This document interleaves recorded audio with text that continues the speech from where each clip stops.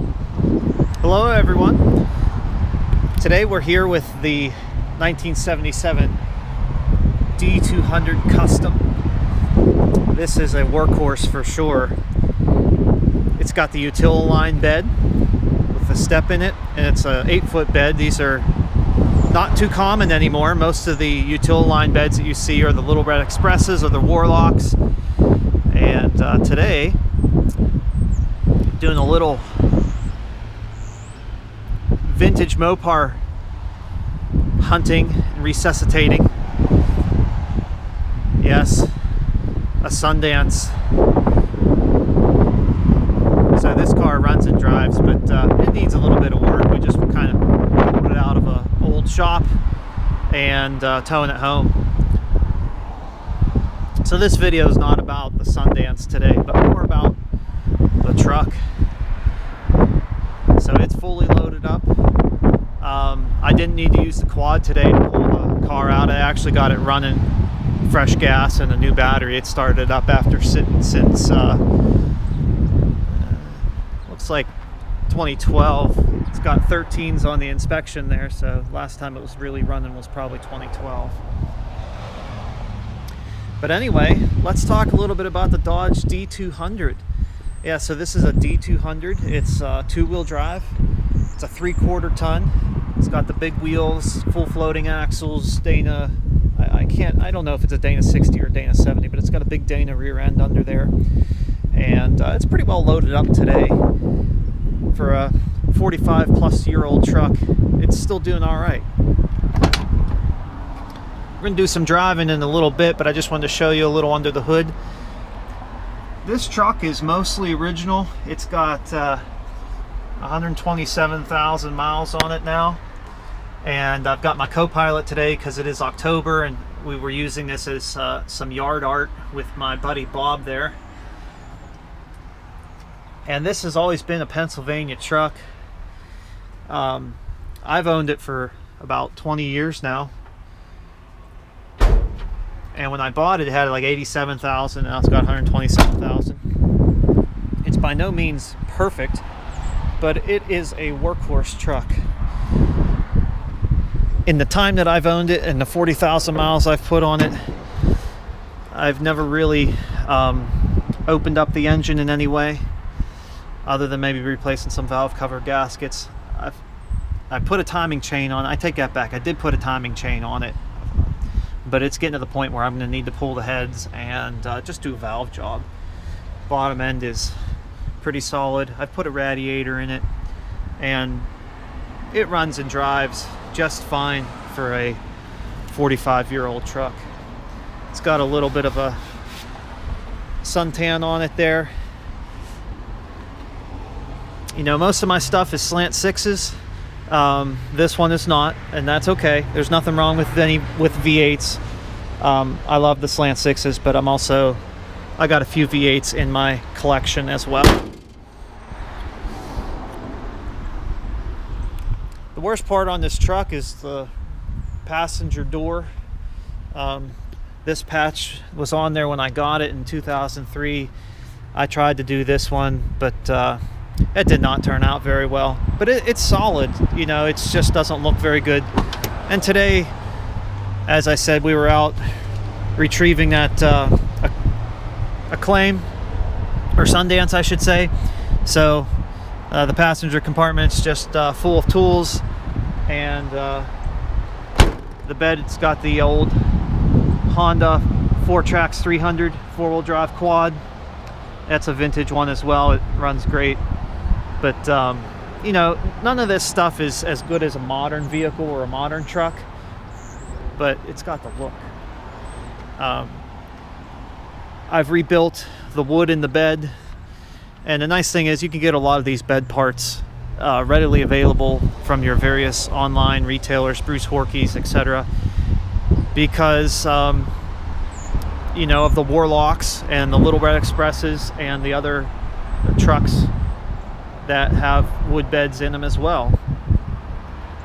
I've used this truck for many years to do parts hauling, scrapping, whatever. You know, it's got some rust down on the bottom of the fenders, which is typical. I don't think you'll see it on the video, but the core supports Swiss cheese. But it still holds the radiator and the headlights on. I guess that's good enough. I should throw core support on there sometime. When I bought this truck, it had only front brakes. I put a brake line on it many years ago. I put a floor section in it and some cab corners. You know, typical Dodge truck stuff. I've repaired the roof right in the corner there. And for the last 6 or 7 years, I've had it inside. So for first 15 or 16 years I owned it, it was always outside. All right, well, let's go for a little drive.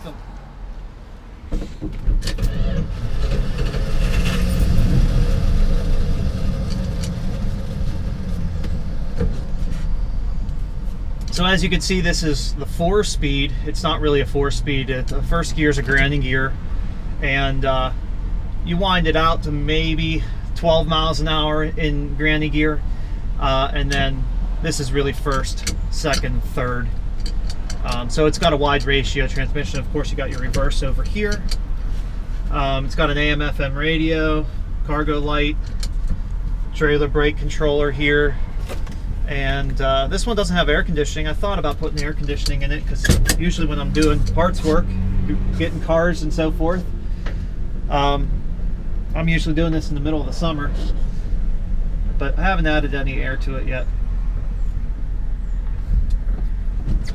All right, so we're all loaded up. We got the quad here. We've got the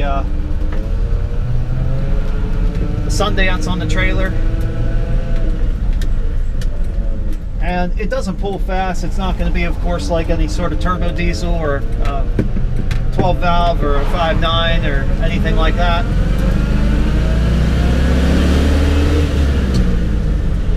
On granny gear going downhill, I guess we got almost at 15 miles an hour.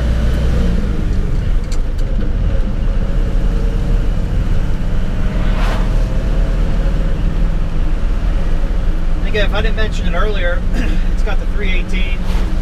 And it's pretty much stock. There's not a lot that has been done to it other than just maintenance work. I never even put a 4-barrel on or dual exhaust or anything like that. Just kept it all pretty much stock and kept it maintained.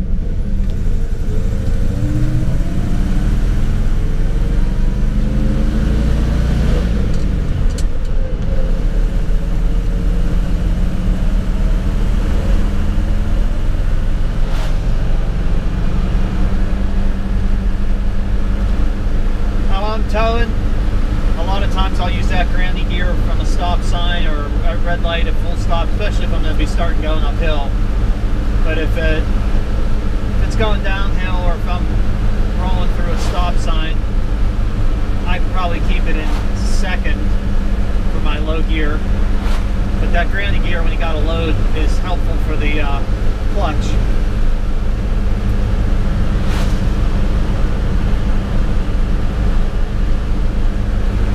Oh, and I should mention with this transmission, I know if you're a truck fan, you know, a lot of the 60s and 70s Ford, GMC, Chevy trucks as well would have used a similar transmission, maybe not exactly the same, but first gear is not synchronized. So it's not like an NV 4500 where that grand gear is synchronized. You got to come to a complete stop to get it into first gear.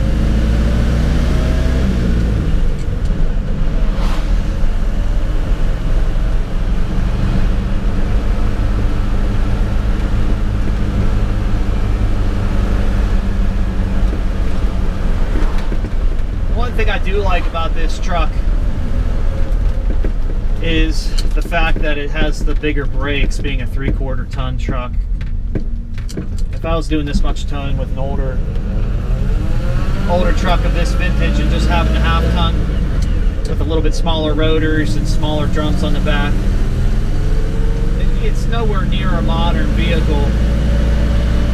But the 3/4 ton does have bigger brakes from this era, so that's nice, you know, especially with the hilly areas and just, you know, modern traffic. Everybody's going to have better brakes than you are, so the bigger brakes do help out.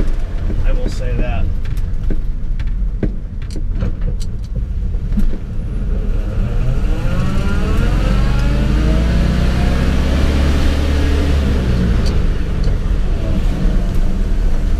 going to win any drag races or speed contests, that's for sure.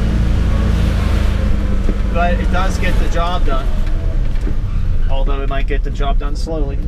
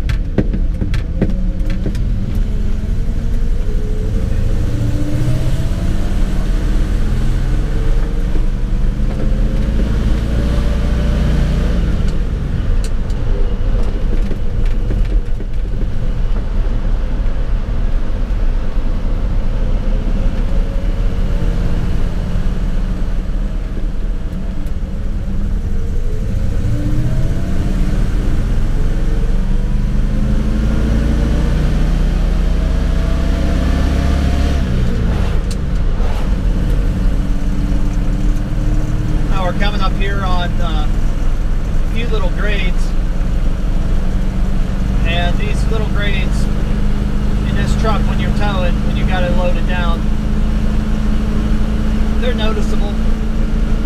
You know, as I said, it doesn't have as much torque as any modern V8 like a Hemi or a turbo diesel, 12 valve, 24 valve, etc. But like I said, it will get the job done. Just sometimes wants a little bit of momentum to get into these grades. There's one coming up here.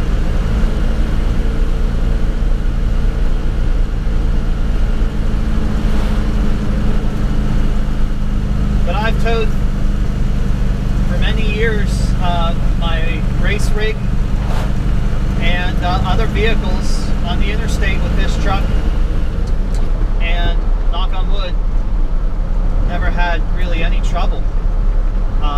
It tows well on the interstate, especially with the long wheelbase. I used to tow with a Ram Charger. That can be a little hairy on the interstate.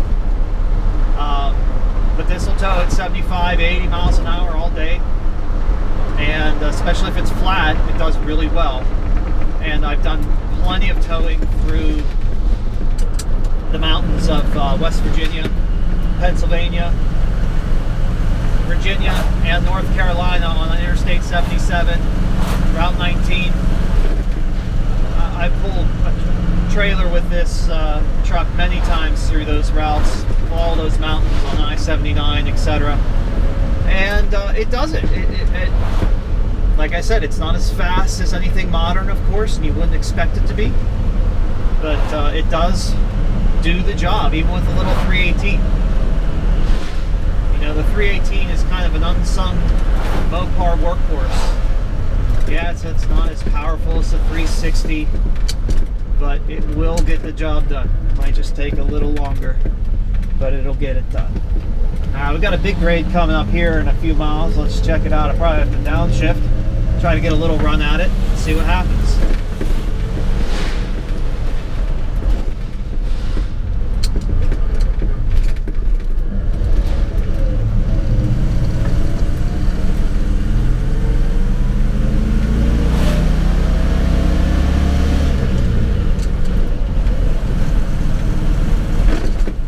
I do have an NV 4500 ready to go into this truck, just haven't found the time to devote to the swap.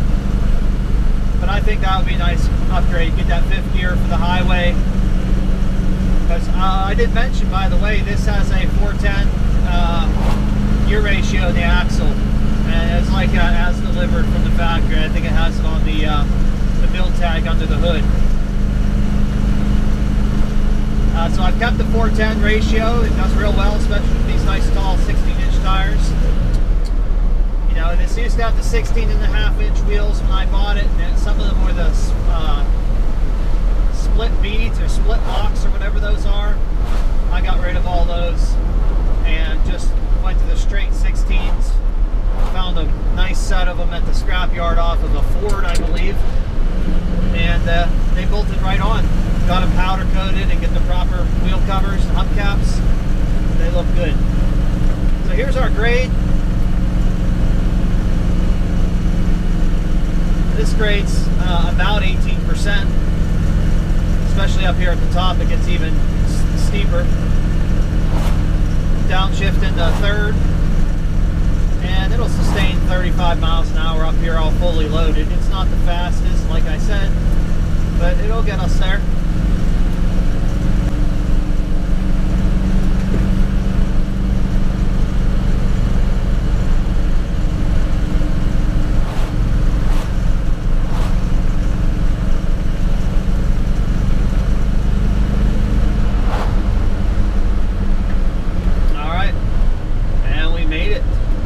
To the top of the hill here. All right, have a great day, everybody. Thanks for watching. Take care.